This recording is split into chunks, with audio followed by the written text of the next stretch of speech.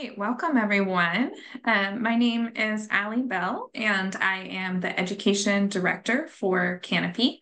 And I'm really excited to welcome you to today's webinar. Canopy is an urban forestry nonprofit. We plant and care for trees throughout the Mid-Peninsula. And we offer webinars to provide guidance from Bay Area experts on ways to grow and preserve our urban forests by providing useful tools and information to decision makers like you. So thank you so much for taking the time and having the interest to be here today. I'd also like to thank our partners at the County of Santa Clara Office of Sustainability for making today's webinar possible. The focus of today's webinar is creating and sustaining denser, greener cities. This topic was inspired by an article that was published in January 2023 in People and Nature. And that article was focused on green interventions in high-density urban areas. The article really resonated with us at Canopy and with our mission, and so we're thrilled to have an excellent panel of experts on that topic today, including one of the co-authors of the article. They're here to inspire us to consider how this concept might apply to our own work and communities, and to equip us with the practical tools needed to make change happen. Before I introduce our speakers, I'd like to review a few housekeeping items. First, I imagine that you'll have many questions for our speakers today. The Q&A tool is available for you to share those questions with the speakers. And then we will have a moderator at the end of the webinar who will share some of those questions and invite the speakers to answer them aloud. So the speakers will be focusing on sharing their presentations during the webinar, so they won't be pausing to answer questions at that moment, but we will have a Q&A session at the end. Some questions, given time constraints, may not be answered today. So if that is the case, we will compile the unanswered questions.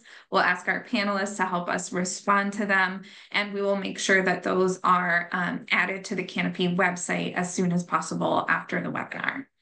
I do want to make sure that everyone in attendance knows that today's webinar is recorded, and it will be uploaded to our website along with the presentation slides and links to relevant resources during the webinar.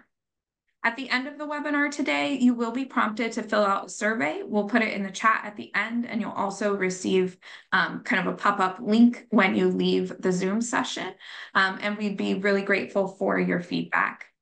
If you are an ISA certified arborist and you're participating in this webinar, please do fill out the survey, as that will allow you to receive your CEU code once you have submitted the survey. All right, and with that, I am so thrilled to introduce our speakers today. We will have three panelists with us: Dr. Erica Spotswood, Paul Kephart, and Alison Hicks. And I'm going to introduce each of them more thoroughly as they begin their presentation. So our first speaker today is Dr. Erica Spotswood. She is the Director of Science and Senior Ecologist with Second Nature. Erica is an urban ecologist with nearly a decade of experience working with scientists, designers, and conservation practitioners to analyze and improve nature in our cities. She specializes in using science to guide urban biodiversity conservation, evaluating biodiversity responses to changes in the urban landscape, and making connections between urban biodiversity and human health and well-being. Erica has led projects in partnership with cities, park districts, conservation nonprofits, urban designers, and private companies. She brings broad experience creating effective cross-disciplinary collaborations to guide nature interventions in urban settings. Prior to joining Second Nature, Erica was the science director for the Urban Nature Lab at the San Francisco Estuary Institute. Erica serves on the Advisory Council for Canopy and holds a PhD from the Department of Environmental Science, Policy and Management at the University of California at Berkeley. And with that, I will pass it over to you, Erica. Thank you, Alison. Let's share my screen.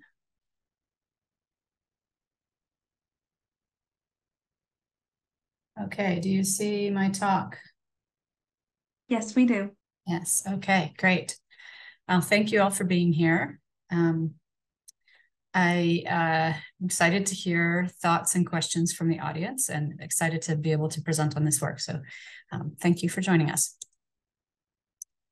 So this work started, the sort of genesis of this project came from collaboration, and I'd like to start just by acknowledging my collaborators.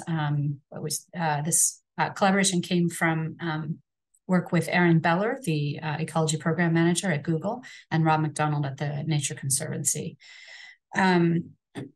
So we had been discussing the urban planning goals of increasing urban density within the Bay Area as a strong motivator for action to increase sustainability and reduce vehicle miles traveled. And we're recognizing at the same time a clear potential for increases in urban density to come at the expense of nature. We really wanted to dig into this issue further. And so what we did was Rob and I led this work to gather together a panel of experts from around the world that included landscape architects, urban planners, and folks with expertise in evaluating ecosystem services and urban biodiversity. This culminated in a workshop, a 5-day-long gathering to talk about this issue, and ultimately the paper, Denser and Greener Cities, Green Interventions to Achieve Both Urban Density and Nature in People and Nature, is the result of this work. So that's what I'll be primarily talking about today. However, at the end, I'd like to dive into thinking about what these results mean for Santa Clara County in particular, and what patterns we found globally are replicated locally in our landscape. So we know that cities vary enormously in the amount of urban density that they have, from our most dense cities of Hong Kong and New York City to really sprawling suburbs of sort of around Phoenix and Tucson and other cities like that in the US.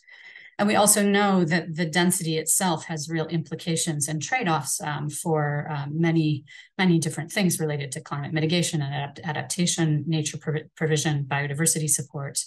And so a really big goal of this work was to understand what in particular is the relationship between urban density and the ability to support nature both within and outside the urban footprint. So we know that urban density has implications for how much nature is available both in the urban core and the ability to support nature and biodiversity support in the fringes around cities. So urban densification can be a strategy for protecting land and reducing sprawl outside urban footprints. So thinking just for a moment about what cities, what density can do and why it can be a goal in and of itself to increase urban density. This is the figure on the left is from some classic work by Newman and Kenworthy showing the relationship between urban density and transportation-related energy consumption. And similar work has subsequently shown similar patterns with vehicle miles traveled and greenhouse gas emissions, that denser cities, more compact cities allow people to travel less by vehicle and can reduce the footprint associated with that travel. In addition to that, denser cities have been shown to be more productive. So the pattern on the right shows the relationship between density and GDP. So this is economic output for cities both in the US and outside the US. This is for OECD countries specifically.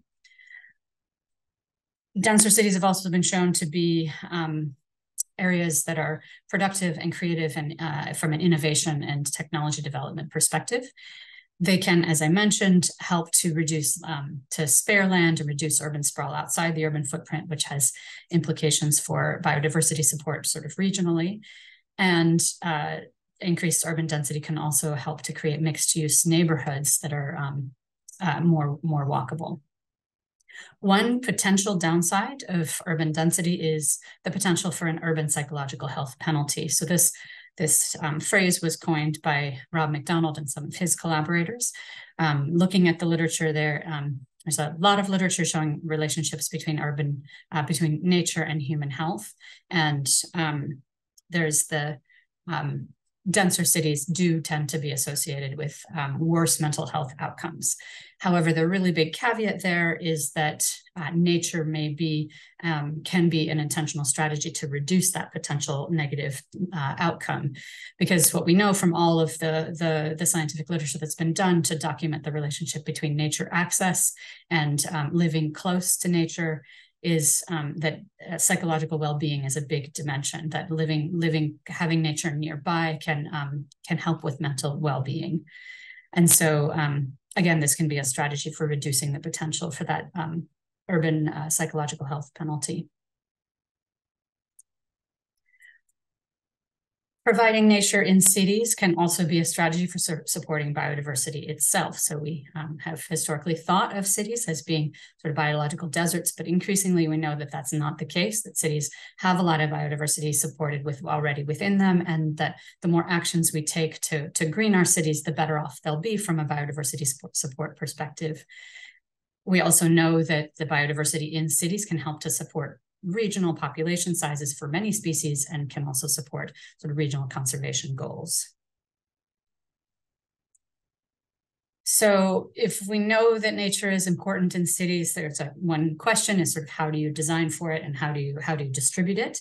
So we can sort of broadly, this is very coarse, but we can think about sort of consolidating nature from a biodiversity perspective and interspersing nature from a people perspective. Now, this is overly simplistic because we know that people benefit from consolidated nature, and also biodiversity benefits from having interspersed nature throughout the urban fabric as well.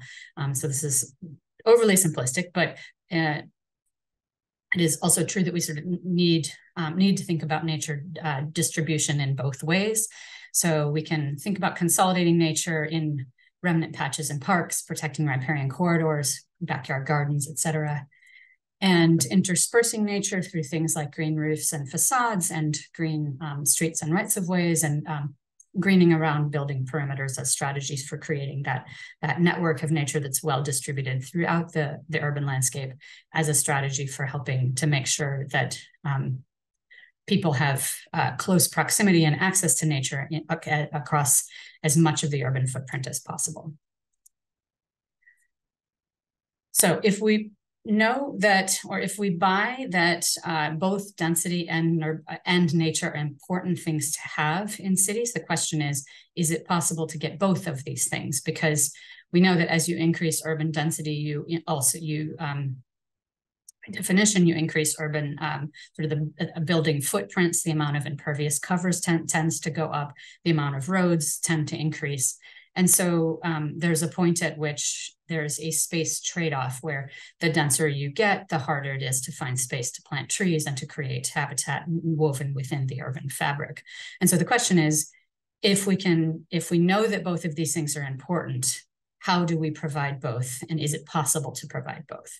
So one really big thing that we wanted to do with this work was just to document the relationship between density and nature provision, which is not something that has been well explored in the scientific literature before. In order to understand that relationship better, we can, if we can understand that relationship better, we can start to think about ways to, strategies to overcome the potential for trade-offs between density and nature. We know that cities are really variable in density and greenness, but again, that sort of relationship between density and greenness has not been well explored in the literature. So we started off by trying to do just that. So the figure on the left shows the relationship between tree canopy cover and urban density. This is across the 100 largest urbanized areas in the US. And what you can see is a broadly declining relationship between tree canopy cover and density in people per square kilometer at the urbanized area scale. The figure on the right shows a similar data. So this is again for the US, but this is across all 485 urbanized areas. And the points in gray are open space. So this is softscape or unsealed cover. And you can see again there this declining relationship where at the highest density it's does appear to be a trade-off with unsealed surface cover. The relationship with parks is interesting. So those are the points in green. You can see an increasing relationship with a sort of hump shape.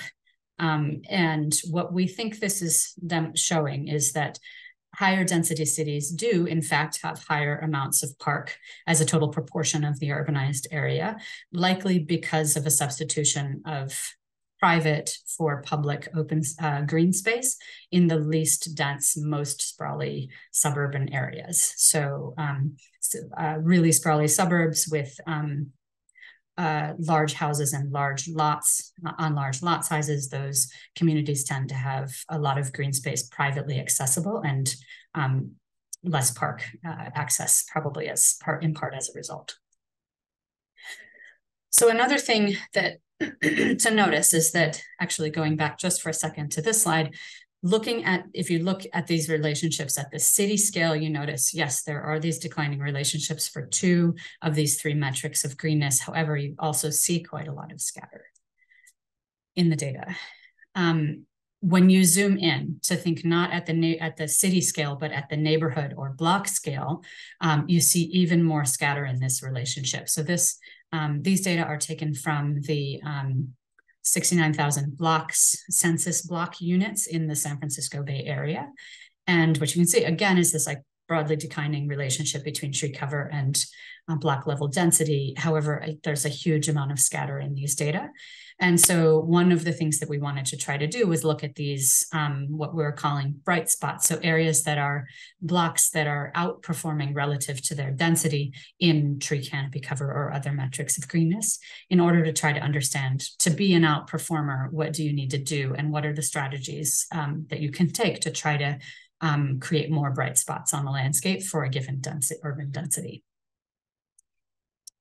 So zooming in on that block group that I was showing in the last slide, this is not a block group, a census block unit. So this is a block outlined in purple in South San Francisco. And if you compare it to the census block that's directly to the left, so just to the northwest of it, you can see it has both higher density and higher tree canopy cover to the census compared to the block just to the left.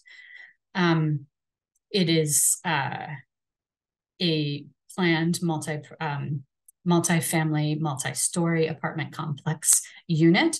And a couple of things to notice here are that the parking is on the edges. So in the corners are some parking units. There's very little land dedicated to surface parking and no land within this unit dedicated to roads.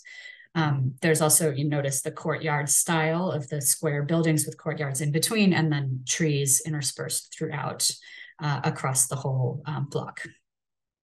Comparing that to the block to the left, those are single-family, compact single-family residential homes. And one thing that really stands out when you look at this aerial image at this scale is the amount of land taken up by roads is really much higher than in the unit, than in the block just to the right. So that exploring these patterns can help us start to think about what are the strategies we might use for helping to maximize nature within the urban footprint for each density that we might want to look at. So taking these patterns and applying them to Santa Clara County, wanted to think about what we can learn from our own landscape. The first thing to note is that the cities in Santa Clara County, so this is not, of course, all of them, but this is some representative examples of cities from Santa Clara County, are not outperformers or underperformers relative to the data set as a whole. So Palo Alto has high tree canopy cover compared to Mountain View, San Jose, and East Palo Alto, and also much lower density, but in the context of the broader data set across the US is relatively similar. And is showing up as having slightly higher tree canopy cover for its density than you might expect.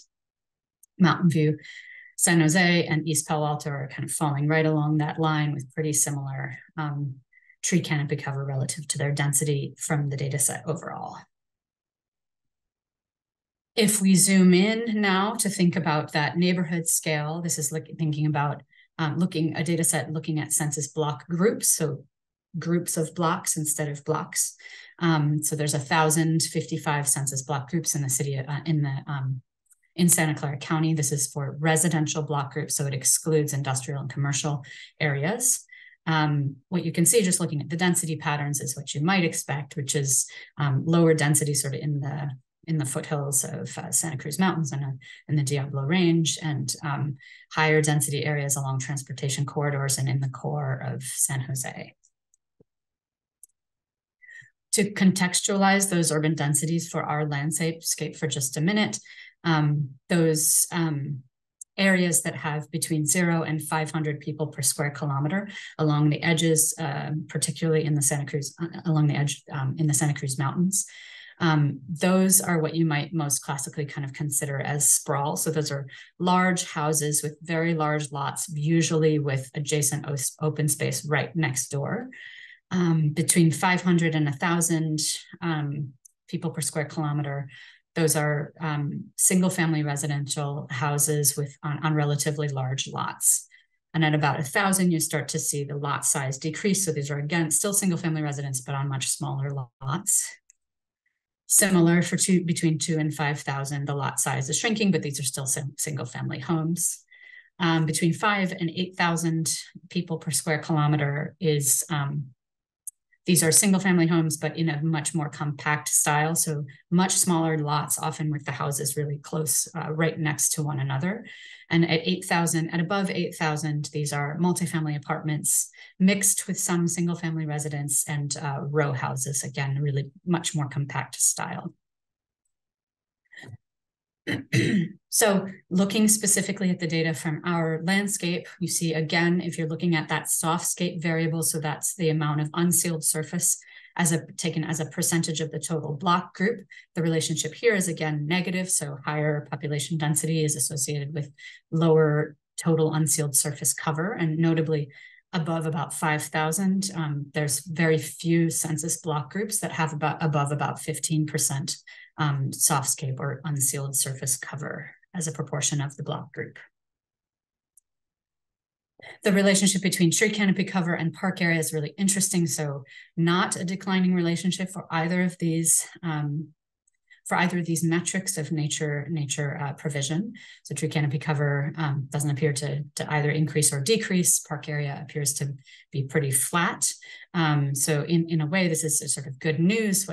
One way of interpreting this is there's potential for nature provision across block groups across a really large range of densities, and even at high densities in our landscape, it appears to still be possible to be a bright spot. So the question is, how can we make more of our block groups into bright spots if they're currently dark spots? So looking at a couple of examples of bright and dark spots, I'm going to show two bright spots and one dark spot of very similar population densities. So all three of these are about between 8,000 and 9,000 people per square kilometer. So this first bright spot is from Mountain View. This is Rengstorff Park right in the center. And some things to note that are associated with making this place a bright spot is, of course, the open space. So having open space within a block group is a really good strategy for having more nature access. Then other things that stand out is, of course, these are multifamily units. That's how we sort of get to that really high population density. Multi-story, so these are just 2-story apartment complexes. And then the other thing that stands out is relatively little space for roads and limited surface parking. This bright spot is in San Jose. So this is, again, similar population density, tree canopy cover of 23%. So outperforming relative to that density. And things that stand out here is the large old trees planted all over the place between the buildings and also in the parking lot at the south. Again, these are multifamily housing. That pattern of the square building with the central courtyard is a feature right in the middle. And again, limited surface parking and road area. Compare that to this dark spot of really similar population density. This is from Eastern San Jose, tree canopy cover, similar population density, but tree canopy cover of only 6%. So this is detached single family residences. And what you really notice looking at this is that there's just very few trees in the yards or along the street rights of way. And then also that there's a relatively much larger proportion of the area dedicated to roads. So impervious cover is a larger fraction of the total block group area. So a few questions we might ask ourselves sort of in conclusion, what does this, in thinking about what does this all mean, is the first question we could ask is, well, okay, what density should we be designing for? And if we think about that question from the global data sets I was showing earlier, and also the scientific literature more broadly, there is evidence that human health, from a human health perspective, denser areas are associated with reduced obesity and reduced rates of obesity and body mass index. And that starts to happen at about 1,000 people per square kilometer. From biodiversity perspective, cities with at least 1,000 people per square kilometer have associated with reduced sprawl on the fringes. And that vehicle miles traveled and car use, transportation energy use pattern I was showing earlier sets in at about 1,000 to 3,000 people per square kilometer. At the higher end, we start to see those negative impacts on the ability to provision nature at 10 to 50,000 people per square kilometer, both in the provision of green space and the amount of tree canopy cover. What we can say from our landscape is that most of Santa Clara County falls within that range of 1 to 10,000. And so this is maybe good news from the perspective of thinking about design, because one implication is that, well, we can get these benefits already, even at some of the across most of the landscape. We have the density we need already to achieve most of these benefits that we've been talking about. Doesn't mean it shouldn't be a goal to continue to promote infill as a potential strategy. However, another thing that we can do is think about how do we make sure we provision nature across the landscape, across that range of densities in as many places as possible, and bump those dark spots and turn them into bright spots. So strategies that came out of this work that we might use and implications for design is that limiting surface parking comes out as a huge theme. So I didn't show a lot of dark spots, but many dark spots have huge amounts of surface parking in them. You can think about putting parking at the edges of multi-family unit apartment complexes, or where possible underground or in parking garages, or just reducing amount of parking overall. Courtyards and spaces between buildings are great opportunities to provide space for trees and also other amenities. Multifamily apartments have interesting implications for the amount of road area that an area needs to provide. And that's a really strong theme that comes out as well.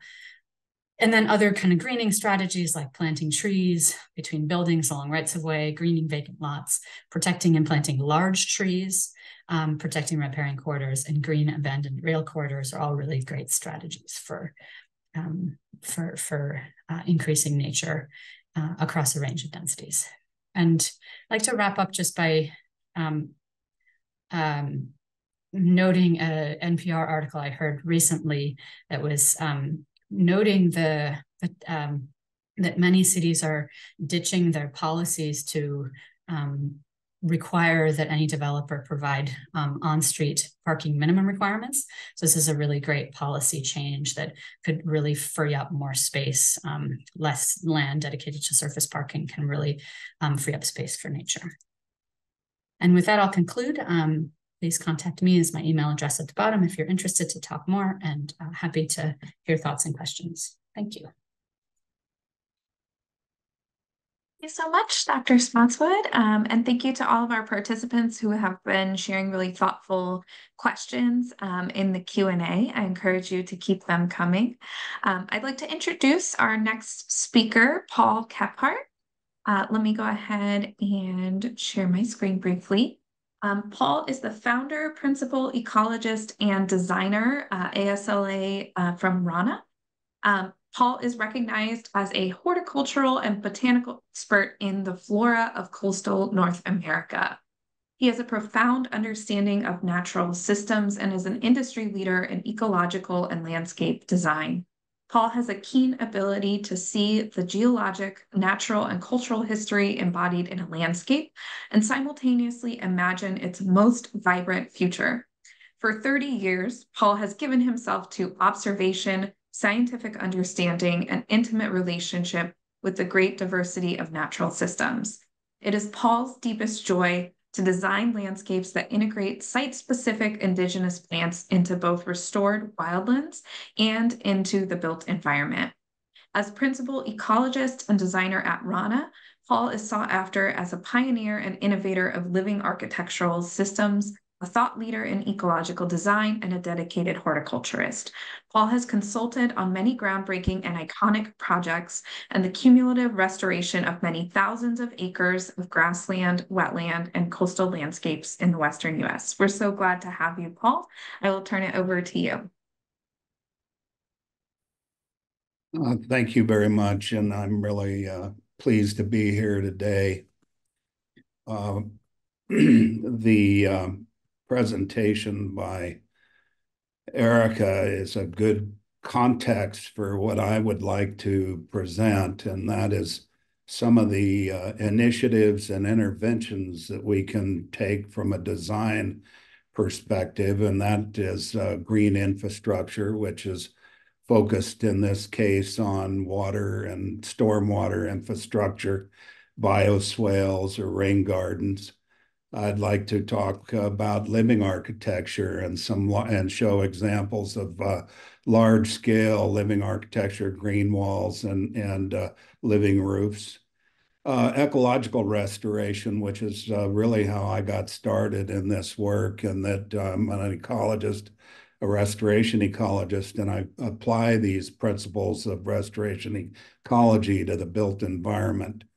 And then also biophilic design and that relationship to human health and well-being around these greening initiatives.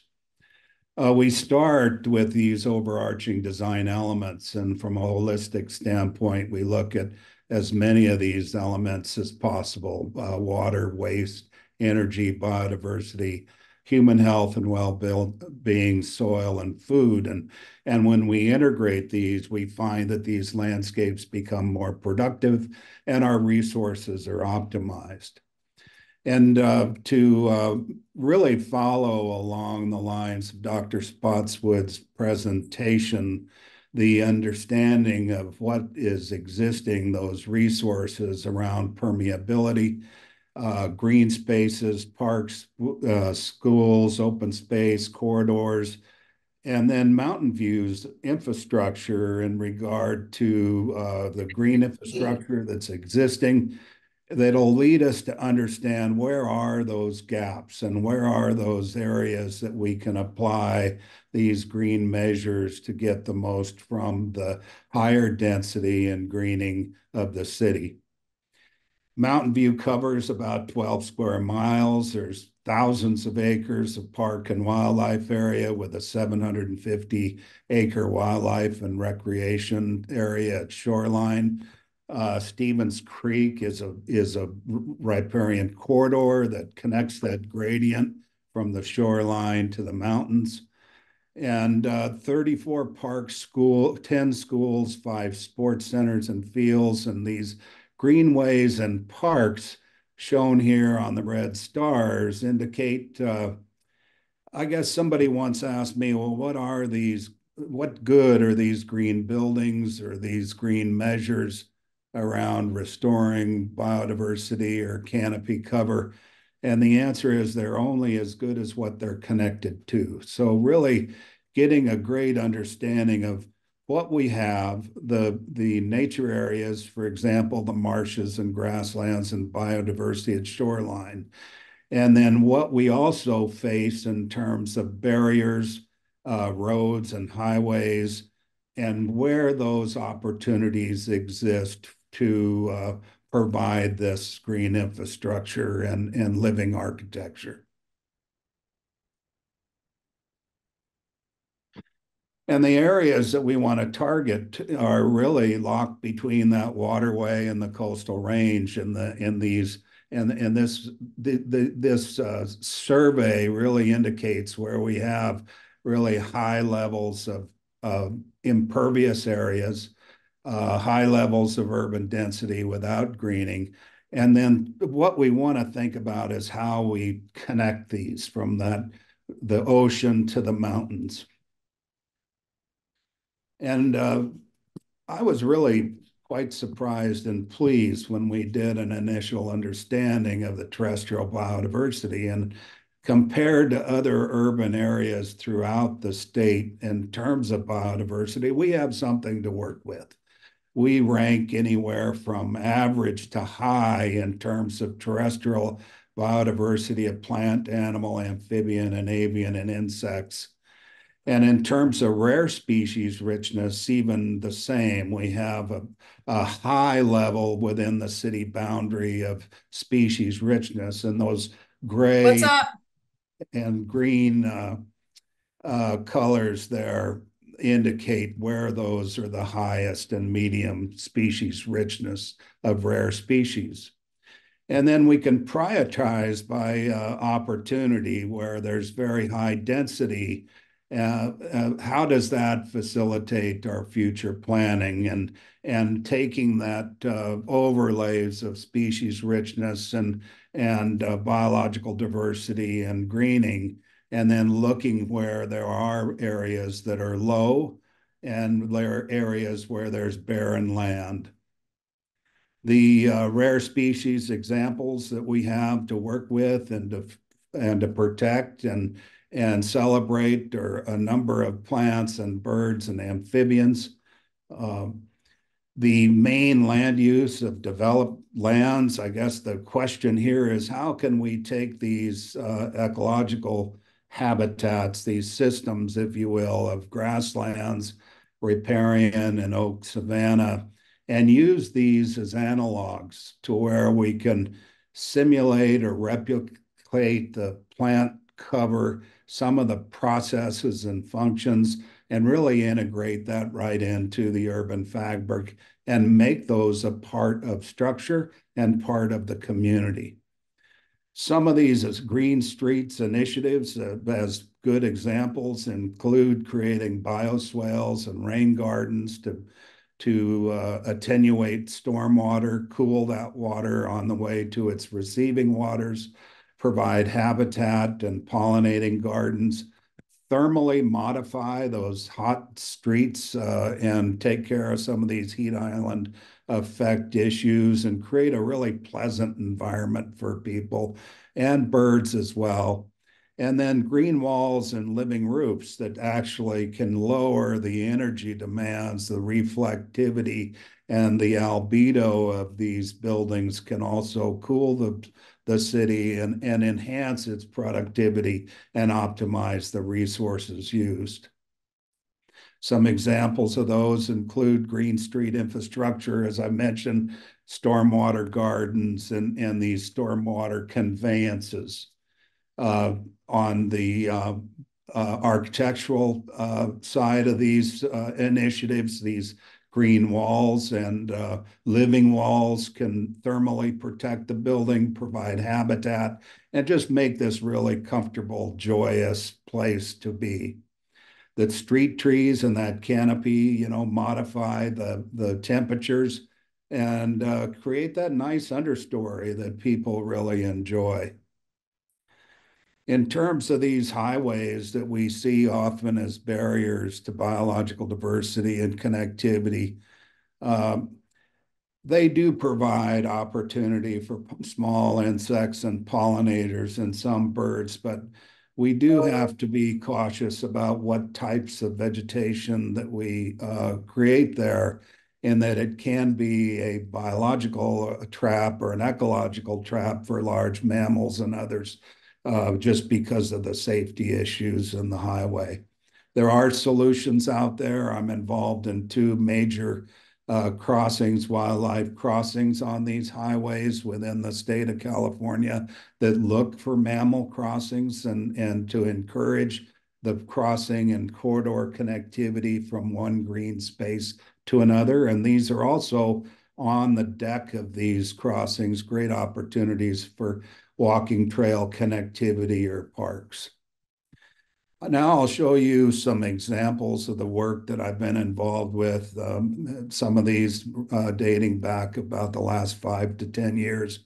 And the Transbay Terminal Park, that was my original concept design with Caesar Pelle's office, and where we looked at how to create the second largest park in a very highly dense area in downtown San Francisco, worked with Peter Walker, among others, on the design of this. And our emphasis here was around water and waste, and that we could take the wastewater of the laboratories and use that and the water from the landscape and clean it and recycle it and use it by creating these wonderful rainwater and gray water gardens that used that water as a part of the landscape.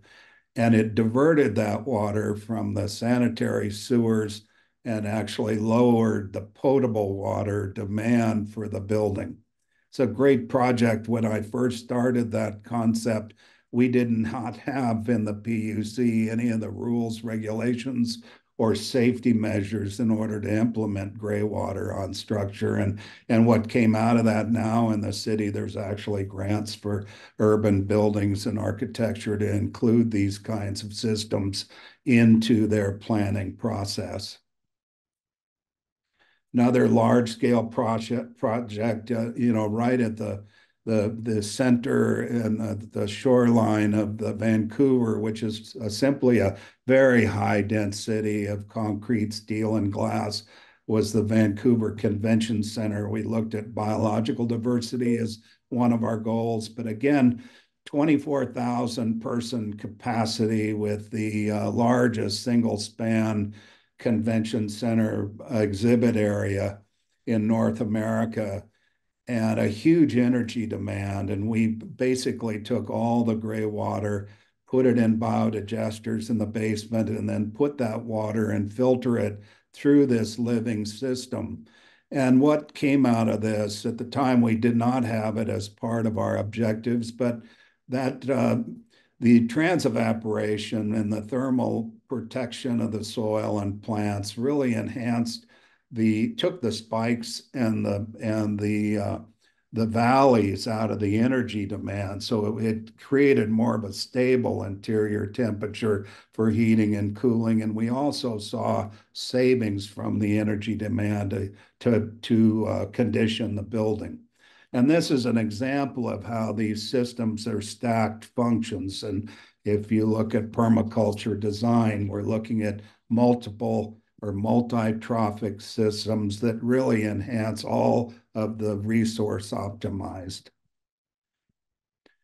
It also became a great opportunity for design, and many of the structures, the towers in Vancouver, look down on this. And instead of a big flat bare or white roof, this became a really iconic landmark. There's bees and tours, and this is really a beautiful space. These green roofs that we've mentioned also support biological diversity. And the iconic project I was able to work with Renzo Piano on. And I was just visited. There's 107 vascular plants on the roof, 87% increase of insects and pollinators over what's found in the park on the ground plane. It also has become an area of education and interpretation of urban ecology and sustainable design. Just a really wonderful project in terms of how to enhance biological diversity in the urban center. This project is about stormwater, actually, and how to socially activate these green spaces in a high density area. And the areas of green here that become these planters, there are just enough green and soil to moderate the stormwater runoff in order to get within the city's guidelines for stormwater runoff and retention. But it also, when I looked at this in retrospect, from a social distancing or a socialization standpoint, and how to find a place in the busy workplace above the city streets, it provides this little park opportunity for people to get away, to study, to do emails, to visit and gather. On the vertical aspect of these initiatives, this is in Sunset Boulevard, very high profile, high risk project. I'm showing you all these projects that are at least 10 years old to demonstrate their they're all still in good shape. They've lasted, they've been sustainable, and they have performed as the way in which we designed and built those objectives and metrics. This is on the IAC building. Many species of pollinating plants for butterflies and birds, and it's such a joy in the heart of Sunset Boulevard. Then these are the species of butterflies, common butterflies, that we can see, and hummingbird nesting in the living walls. One really important aspect of this project was that when I first started it, I discovered a spring that was maybe some nuisance water, but also a spring that daylighted in the cracks of the concrete in the parking structure under the building. And so we were able to harvest that. It turned out that that's some of the really clean water and the right pH. And so we commingled stormwater and that spring water, put that in tanks in a couple of parking structures. So this project, often our criticism is these projects take a lot of water, but this project has been going on for over 10 years without the use of potable water. And then here locally, and we've got a lot of these kind of commercial projects, and this one on Main Street in Redwood City, where we've done flow-through planters for stormwater, trees that establish that kind of canopy. And moreover, these gardens that are really habitat gardens, that Salvia spathaceae really, and the penstemons, they attract these butterflies and birds. In terms of biophilic design, this project, the Cathedral Hill Hospital, was really how, when we look at biophilia, the Keller studies indicate that, your recovery times are decreased, your cognitive function increases, memory increases, productivity studies in the commercial and corporate world have indicated that people are happier and more content when they have vegetation and nature in their lives. And so we included that in all of the views from the hospital rooms that in the hospital, with these wonderful diverse gardens that supported many different species of plants and wildlife. That became also, this is a garden for staff, and hospitals are sometimes areas of trauma and oftentimes areas of joy where people are healed or people are not. And we wanted to create a place for staff to where they could get out above the city streets in these high dense areas and really enjoy a part of nature and enjoy the calming effect and the beauty. Now, in terms of resiliency, this is a big topic, and it's one that we're starting to address in the design world. And if you think about the rise in sea level is projected at 3.2 feet over the next 25 years or so, and the king tides and the kind of initiatives that one would undertake. And we partnered with GGN out of Seattle, great folks in this park in South San Francisco. And one of the strategies that I put forth around resilience was not necessarily to put up a living barrier or riprap or these kinds of intrusive initiatives, but rather to really peel back the coastline, soften the coastline, and create more mudflat ecology that is now grassland and over time.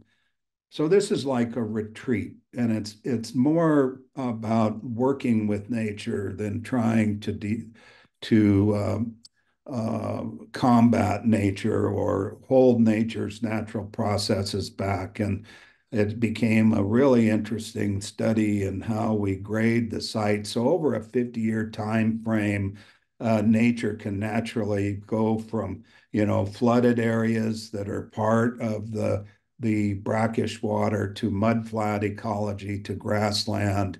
and naturally just adapt. So these are resilient landscapes that are naturally adaptive. They're site adaptive and climate adaptive landscapes with all the types of plants that will move up that gradient over time.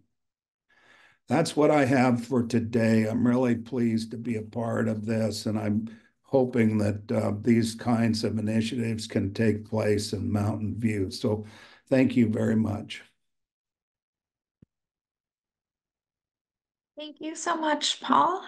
Our next speaker today is going to be Alison Hicks. Alison Hicks is a city council member from the city of Mountain View.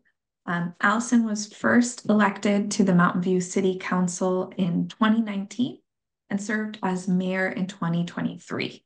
Among other duties, she chairs the Council Sustainability Committee. Before election to the City Council, she was a city planner and community activist. Alison worked on the City of Oakland's Downtown Entertainment District under Mayor Jerry Brown. She was the Associate Director of the nonprofit Northern California Land Trust.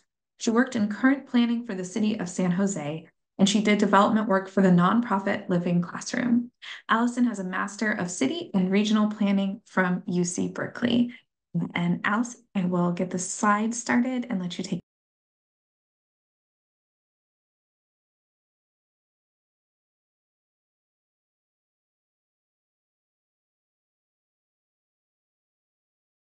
Well, thank you, Alison. And thank you also to Erica and Paul. I didn't know you would focus so much on Mountain View, and I think you really gave good background for what I'll be talking about, which is where the rubber meets the road. How do we work with developers and neighbors and make this happen in real life?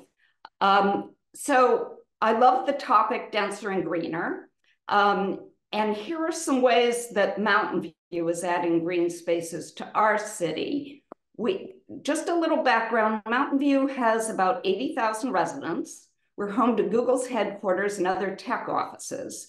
And what you're seeing right now is our main street, Castro Street. In Mountain View, we strive to build housing to match our job base so that housing will become more affordable. And we have a new award-winning housing element plan to add the housing we need. That plan outlines how we'll add actually 11,000 units of housing to our city over the next 8 years. So the topic denser and greener is really appropriate for us. Next slide.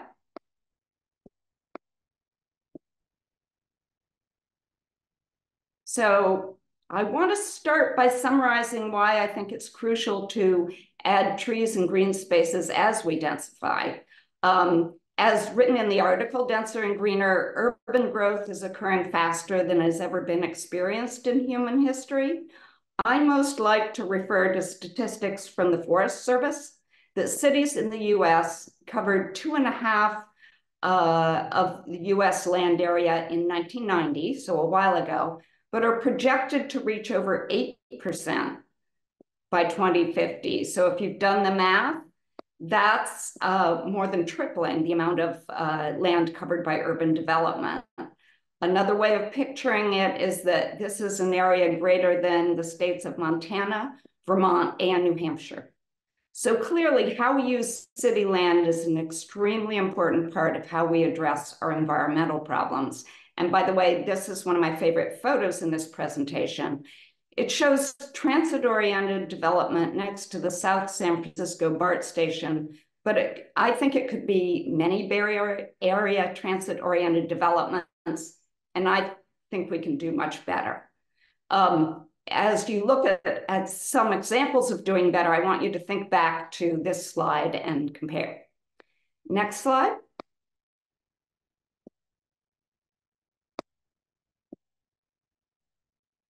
So this is my neighborhood, by the way. I'm sure most people in this audience know that there are a lot of environmental and health reasons we might want to make room for trees and other green space in our city, and other speakers have mentioned them, so I'm not going to give you a complete list, but just a reminder, they include reducing heat, preventing flooding in cities, buffering pedestrians and bikers from cars and exhaust, enabling biodiversity, and sequestering carbon. Parks and tree-lined streets allow and encourage active transportation and physical activity in general. They reduce mental health problems like depression and anxiety, and they get us off our devices and outside to meet our neighbors. Next slide.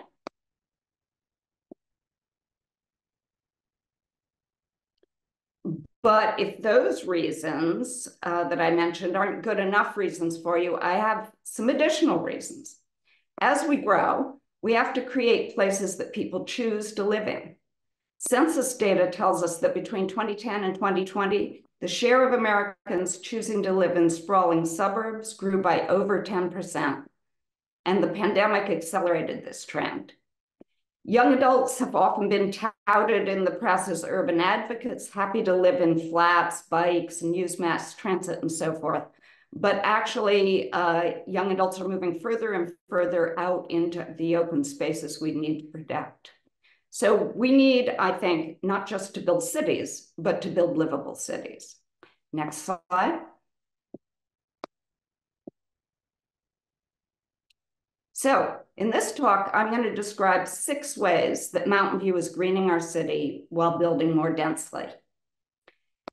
Having been on the council for the past 5 years, I'll tell you greening while densifying is really hard. But these are the opportunities I see, and they give me hope that we can attract people to urban living. The first avenue I'll be talking about is precise plans, strategic plans, and general redevelopment. Next slide.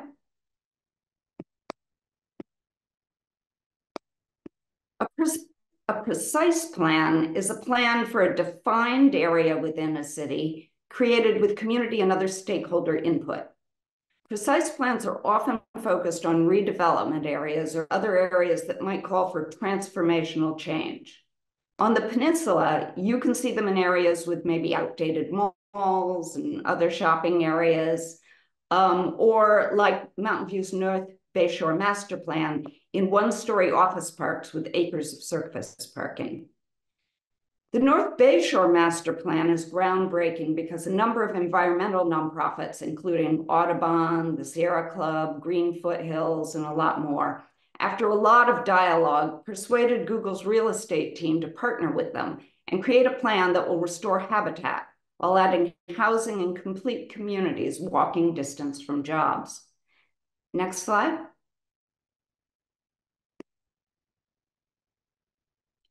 This plan pulls development away from wetlands, riparian areas, and the bay. It tears down one-story offices and replaces them with multi-story offices, homes, shopping, and other things we need for a complete community. It'll use native plants like milkweed and flowers that support monarch butterflies and corridors of habitat for pollinating insects and migratory and local birds. The process has influenced other Google developments in the area, and hopefully urban ecological developments can become the new normal. Next slide. A second avenue for urban greening is on, I think what Erica has been talking about in her article is remnant open space. This would be like Mountain View's Shoreline Park on the city's northernmost border of the bay. This area was decades ago best known as a pig farm and infill dump. It's become a 750-acre multi-purpose recreational space and critical wildlife refuge, especially for migratory birds. Council adopted our Shoreline Wildlife Management Plan in 2021 to accomplish one of our highest priorities, which is increasing and maintaining biodiversity in the city and particularly in the shoreline area. Next slide. So this plan describes state and federal regulations and policies that the city will work with to protect native and special status wildlife species. It identifies opportunities and constraints regarding management and enhancement of wildlife and habitats. Next slide. So I'm hoping this plan will also be a model for around the bay. Our third avenue for urban greening is biodiversity strategies. This particular goal of Mountain View was inspired by our ecological partnerships in North Bayshore. Mountain View is on its way to being one of the first cities in the country with a specific biodiversity strategy. You may know that the UN declared that our dangerous decline in nature, or often referred to as species extinction, is one of the world's top environmental problems, with dangers as serious as global warming. In fact, in 2022, the UN held COP15, which is like the recent climate change focused COP28 that you probably read about, except COP15 was focused on measures to fight species extinction and increase biodiversity, including steps we can take in our cities. In Mountain View, our biodiversity strategy will include measures to allow people and nature, including mammals, pollinators, birds, and native plants to thrive together. Next slide.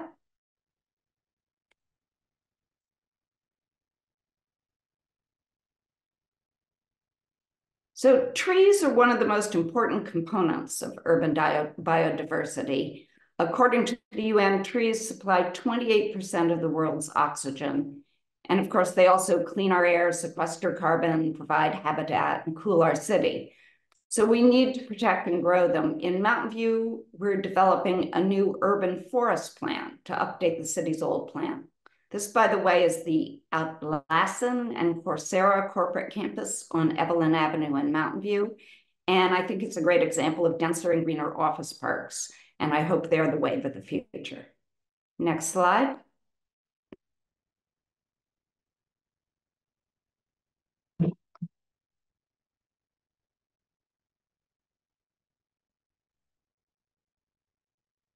The idea of our biodiversity plan is to transform everything we develop, piece by piece, basically erasing the concrete jungle and rewilding wherever we can. This is the Life Science Park by the landscape architect Carducci Associates. I want to mention Mountain View is also planning to do a dark skies ordinance. Here we can follow Cupertino's model. What we've found is that particularly since LED lighting has made installation of lighting much cheaper, lighting has proliferated to the point that it actually damages and even kills certain plants and animals. And 24/7 lighting is not good for people either. So offices like the one in this photo should dim or turn off their lights at night. Next slide.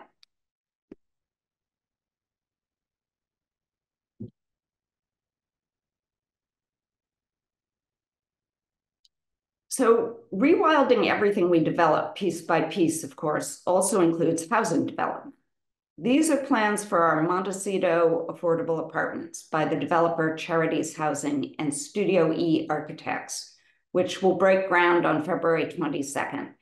Now, I can't say we used our biodiversity plan to tell them how to green their development, as these plans preceded our biodiversity plan, but I think they're a great example of what one can do on a tighter site, a denser site. And note, they include more street trees to buffer pedestrians from the street, native and dry plants instead of long grass and berms, riparian bioretention areas, and shade gardens for residents with ample trees.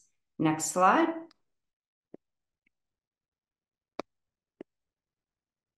I was particularly impressed with their natural play area plans. Because this is the kind of place I'd want to spend time with my family, with rocks and trees and natural landscaping right outside my front door. Next slide.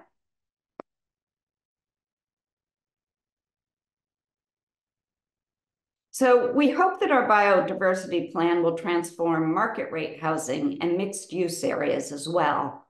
The Bay Meadows neighborhood in San Mateo that replaced the Bay Meadows racetrack and pictured here might be an example of a development moving us towards biodiversity with native dry landscaping, community gardens, bike lanes, natural playgrounds where children can climb and play on rocks and tree stumps. Altogether, it's an 83-acre mixed-use, transit-oriented, specific plan development, which when complete will have over 1,200 housing units, which will be mostly townhomes and apartments. Next slide.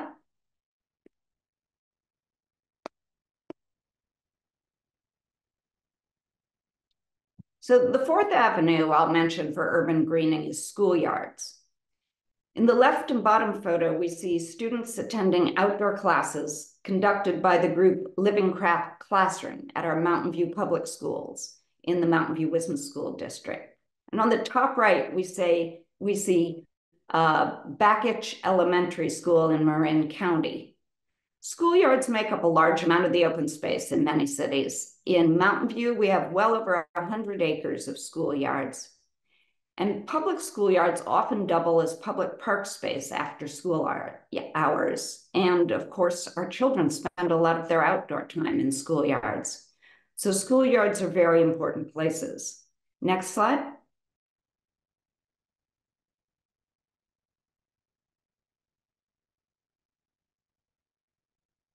At the same time, public schools are not given a lot of funding for landscaping. Landscaping, of course, is not their core mission.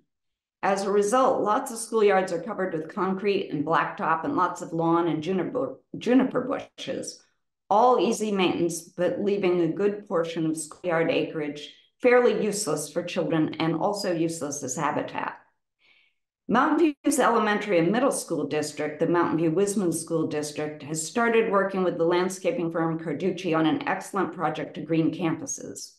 Carducci has worked in other cities to break up hardscaping and on other schoolyards, to break up hardscaping with natural landscaping, as you can see in the top left photo. Next slide.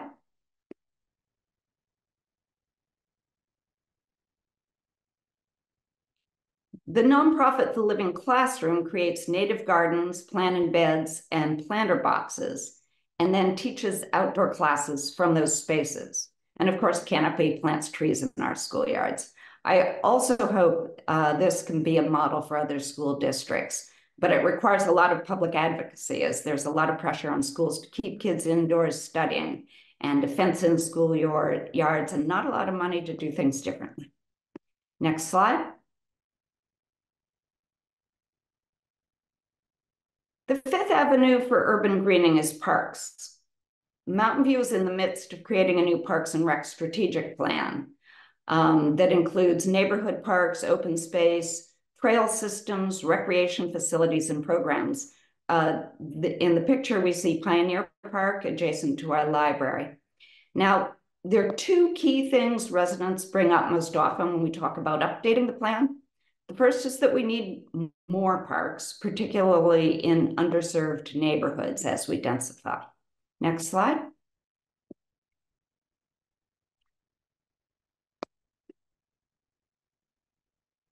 So the second thing people bring up is that we need to add more shade trees and other natural elements to our parks, rather than blacktop and rubberized surface, in part because parks just should be attractive and trees make them that way, but also in part because as our planet warms, we need shade trees and other green elements so that our parks are cool enough to use in the summer. Although urban parks like Golden Gate and Central Park have long had trees and even wooded areas, suburban parks often lack them and can be barren and underused in summer days. Next slide.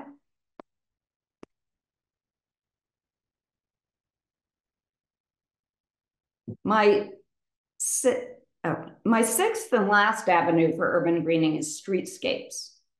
Streetscapes are those stretches of land often between buildings that include sidewalks, planting strips, bike lanes, and streets.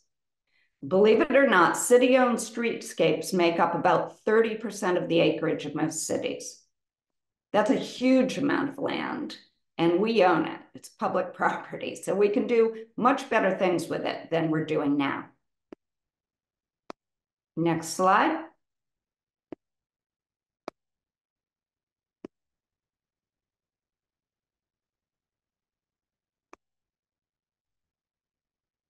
So perhaps most obviously, our streetscapes can be used to create tree and landscape corridors. Green corridors like these provide the connectivity needed for pollinators and other creatures to move from place to place and thrive. And this is a rendering of a proposed green street in Mountain View's North Bayshore area. When greening streets, I hope we can pay particular attention to areas of our cities that are underserved with green space, narrowing roads where possible, and essentially creating linear parks for walking to errands, jogging, dog walking, and more. Because people, not just animals, need connectivity and green corridors to thrive. Next slide.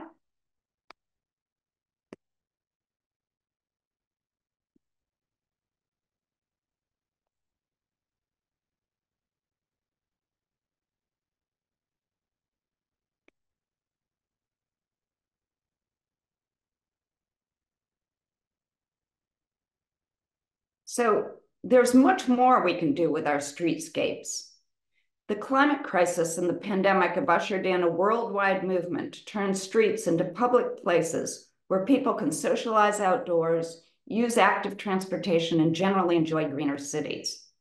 I'm a big advocate for rethinking streets and streetscapes so they meet our environmental health and equity goals. Here we see once auto-oriented streets turned into pedestrian malls and slow and shared streets where pedestrians and bikers have priority over cars. Also on the bottom right, we see a smart road diet in a neighborhood where people both wanted more street trees and wanted some on-street parking. They've created bulb outs periodically along the street to make room for both cars and trees. Next slide.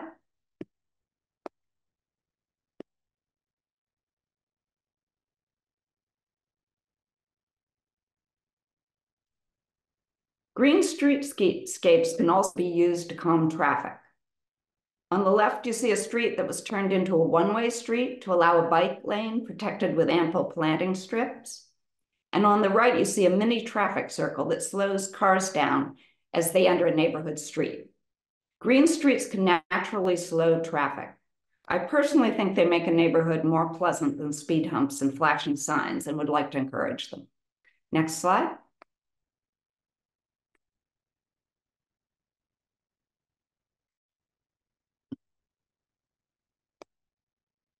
As I mentioned, the climate crisis and the pandemic have ushered in a worldwide movement to turn streets and the urban outdoors in general into places where people can spend time outside, use active transportation, and enjoy greener cities. European cities seem to be the epicenter of this movement, with multiple streets becoming car-free and even reforested. But many places in the US, including Silicon Valley, are starting down this road as well. And I'm hoping this webinar gives everybody the information and motivation they need to advocate for denser and greener cities that we all want to live in. Thank you.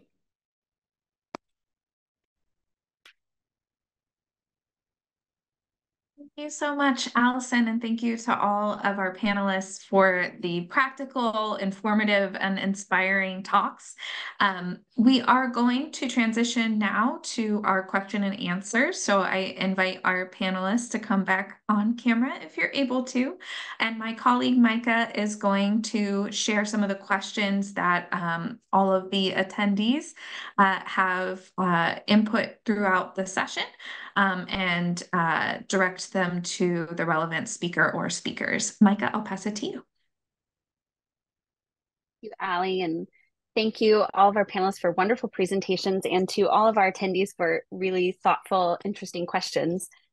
We've been sort of sorting through them behind the scenes, and we'll highlight a few today, and then as Allie shared, we'll answer any we don't get to offline.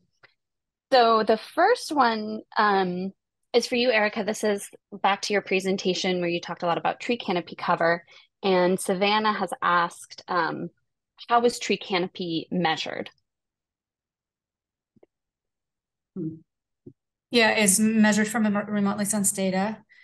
So that's aerial imagery it's actually from a variety of sources. So the data set from across the US was measured from different remotely sensed data than the data set from Santa Clara County. The data from across the US, the 100 largest urbanized areas, was measured from earlier data sets. I believe the data set was from 2010. and 30-meter resolution data from the National Land Cover data set. The data from Santa Clara County was taken from, is created by a company called Earth Define for the U.S. Forest Service and is publicly available. In 2018 is the year on that. And so what they usually do is they take imagery and then they use image classification algorithms to identify the trees from pictures of either satellite or plane flight imagery of the urban landscape. Great, thanks, Erica. And there's some really cool tools out there now for people to sort of explore canopy coverage in different areas on their own. So we can include some of those in the follow-up resources as well. A related question about tree canopy cover, Amy Beth had asked, how does tree canopy compare between areas that are lower, middle, and high income? And I think that can be for any of the panelists if you have comments on that. Yeah, I can give the locally specific and the broader answer.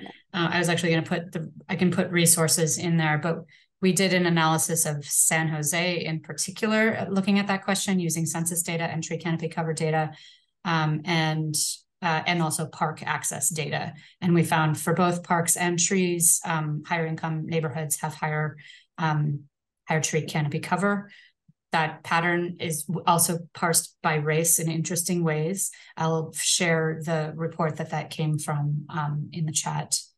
And then we've also looked at that data, that question across the whole US, across those 485 urbanized areas, and found that pattern of difference in race by race and income is persistent across the whole US, across census block groups, across cities almost everywhere. And that was published in a paper in Nature Sustainability that also looked at relationships, at patterns by income and race of exposure and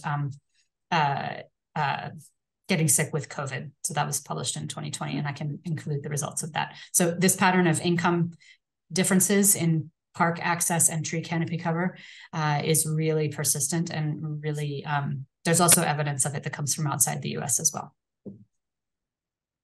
Yeah, really and I would just add that that's reflected, in Mountain View as well. Yeah, and we can share some, in addition to the resources, it sounds like Erica has quite a few. Canopy does a lot of work on tree cover equity locally and solutions for sort of bridging that gap. So we can share some background articles too about, how some of those disparities came about. Let's see, there's a couple questions here about biodiversity. I think this also goes back to your presentation, Erica, but anyone's welcome to ask. Can you give sort of a brief description of how you assess biodiversity? What are the tools you use to sort of measure that? And actually this goes to Paul's presentation. What are the tools you use to assess biodiversity? And Paul, you had shared that the biodiversity in Mountain View includes both native and invasive species. Can you elaborate a little bit around that and the sort of methodology? There's some references that are in the presentation that people can look at, but primarily in this study, we looked at the natural diversity database for rare species presence throughout the area. And that was our primary reference there. Anything, Erica, that you would want to add?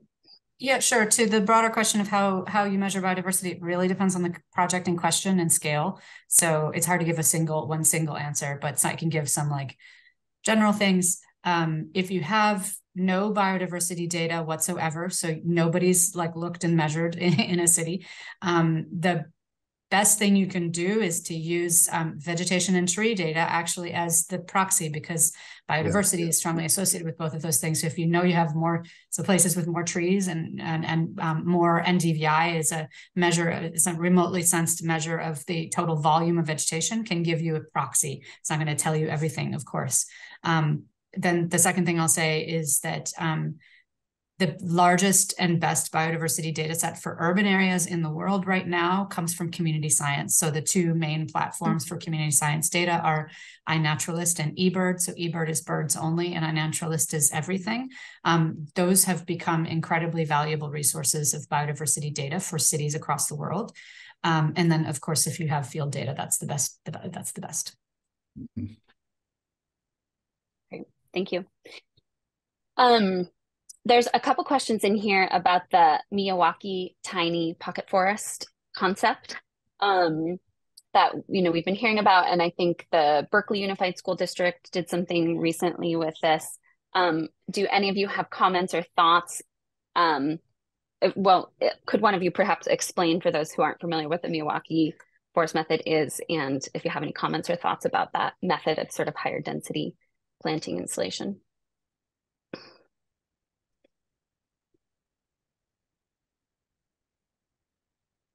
Well, while I am not the person to describe technically how you grow a Miyawaki forest, but I should say that some of our resident groups in Mountain View, such as Green Spaces, which is a local resident group that advocates for green spaces in our city, have advocated for things along those lines. And, I think there's all sorts of, as we do our biodiversity planning and our parks and rec plan, I hope that one of the biggest things we do is to look for opportunities to plant more trees, possibly densely in different spaces like right-of-ways near larger streets and underused pockets or spaces in either parks, schoolyards, housing developments, wherever might be appropriate.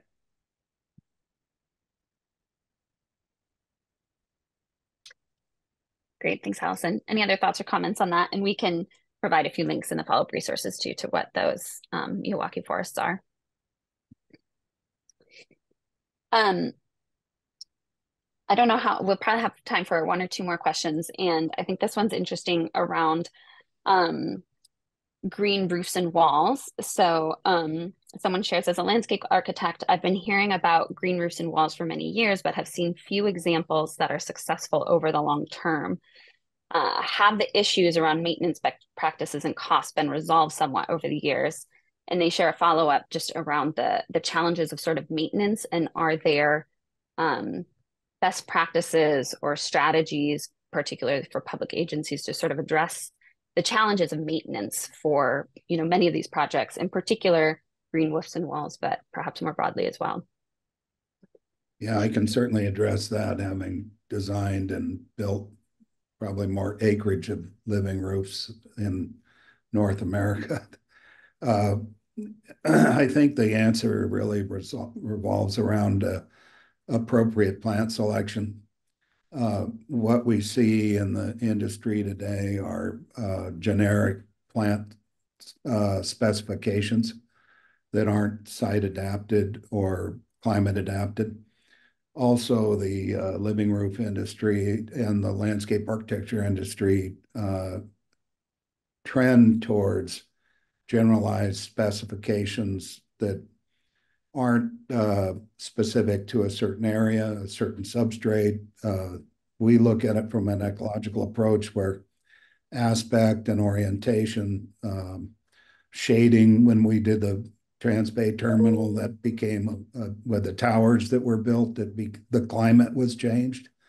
And so all these indicators of the environmental study lead us to the proper plant selection, soil development, irrigation strategies, and that leads to the maintenance regimes. And when these projects fail, it's often because the plant cover isn't resilient. There's not enough diversity. There are not enough rhizomaceous plants that can hold the soils together. Oftentimes we see them when they're adjacent to ruderal areas, become invaded with more weedy species, and it increases the maintenance requirements. People get frustrated, and that tips the balance towards that weedy species. in most of the large scale projects I showed are over 10 years old, and the maintenance has gone down over time rather than up. But again, the industry and the design industry, we need to understand why these projects fail, and they do fail for a number of reasons. But there's ways in which at the front end and the design end that we can make sure that they are successful over the long term. And then in terms of that economic equation, because that's often in people's mind, you know, you have to look at what are the resources we can optimize. If we can divert stormwater from the stormwater attenuation that happens, that has an economic value. If we can lower energy cost, and the studies are out there to indicate how energy costs are reduced, then that's another a metric for how these roofs can, you know, pay or offset those long-term maintenance costs. But moreover, what we've found is they become these green initiatives, the living walls or roofs, really become an economic engine. And that we've seen this in studies where areas where people have these kinds of features, those areas become activated, they become areas of commerce and interest. So there's many ways to address that, the economic as well as the long-term maintenance. Thank you, Paul. I think, Ali, we are probably out of time for questions, but thank you everyone for your really thoughtful questions, and we will follow up with some more detail and some answers to questions we didn't get to in the follow-up resources. So I'll thank you, panelists, and I'll pass it back to Ali for wrapping us up. Thank you, Micah. Thank you, panelists. I just want to share a few reminders as we bring our time together to a close. First, we will provide the presentation slides and resources soon, so be on the lookout for a follow-up email. We'll also post the answers, as Micah mentioned, to the unanswered questions on Canopy's webinar page as soon as we can. If you enjoyed the webinar, please check out our website to view more webinars like this one. We have recordings of past webinars on related topics, and then this is something that we hope to also do more of in the future. Thank you all for joining us, and enjoy the rest of your day.